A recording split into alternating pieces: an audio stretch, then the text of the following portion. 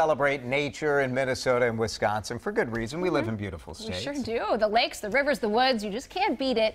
But what makes it even better is that little pop of color. So we're talking about wildflowers today. And if you're not an expert, don't worry. A new book, we can help you out. It's called Searching for Minnesota's Native Wildflowers. It's a guide for beginners, botanists, and everyone in between. When your last name is Root, you've got to write about wildflowers, I suppose. Phyllis Root and photographer Kelly Povo are with us on Mid-Morning. Thank you guys for being here. Thanks for having us. There is something magical about walking in the woods, especially in an environment that's very green or very brown. And then there it is. You see that color. Is that what drew you guys to wildflowers, or is it just a love for the native landscape? I think it was finding them. I was working the search. The search. Yes, I was working on another book, a children's book, and went out to a lot of the different habitats in Minnesota, and there were these flowers that I knew nothing about, and yeah, and working on the book I came with. We've been friends for a long time, and I'm a love photographer. road trips. So I brought my camera and started taking pictures of them and realized, I mean, it's just amazing what we have here in Minnesota.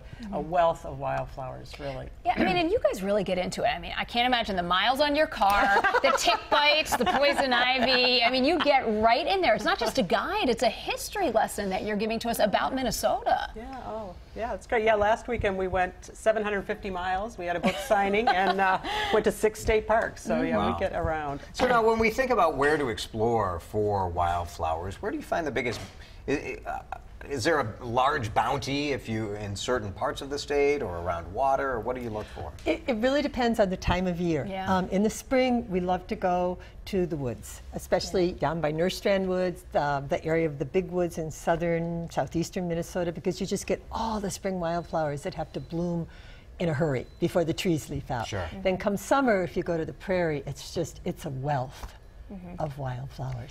What is it about Minnesota that makes us so special when it comes to wildflowers? Well, I think part of it we talk about is the biomes. We have 4 different biomes here in the state, and where those biomes meet, there's a lot of really interesting flowers, but we have the prairie, the big woods, as we talked about, that you'd go early spring, and then we have the deciduous forest up in northern Minnesota with the tall pines. And so this combination makes for such a variety of wildflowers and lots of orchids. How many? We have 49 kinds of orchids. 49 orchids. Wow. Yes, yeah. Wow. You know, most people know the showy lady slipper, but there are some orchids that are so tiny. Right. And they're really fun to find. Yeah. Feels like a treasure hunt.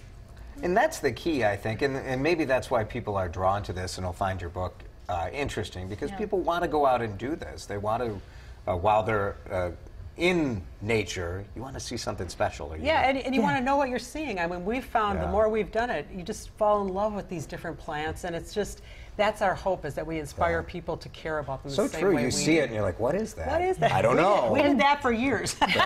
We still sometimes go, we don't know. Really? Wow. And this is like an encyclopedia, so I don't know. All right, now you know where to go to find the answer. The book is, what's it called? It's called Searching for Minnesota's Native Wildflowers. And there's a book signing on the road this week. On Wednesday, they're at Common Good Books in St. Paul. And then you'll be up in Duluth at Zenith Books on June 9th at 2 p.m.